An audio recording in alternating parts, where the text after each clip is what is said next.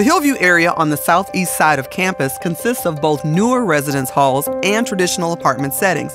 Thrailkill is a suite-style residence hall named for former Belmont board chairman Larry Thrailkill, who led the university through a period of rapid campus and student growth. It houses 330 upperclassmen. Next to it sits the Thrailkill Garage with 400 parking spaces. In the summer of 2012, Belmont completed construction on Dickens Hall, a new residence hall named after current chairman of Belmont's Board of Trustees, Marty Dickens. It is home to 300 sophomores and sits above a 560-space parking garage along with Horrell Hall. Both Dickens Hall and Horrell Hall are residences with 4- and 5-bedroom apartments.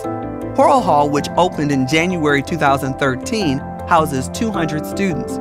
These additions are part of a continuing effort to provide on-campus living experiences and address the demand for on-campus parking for students.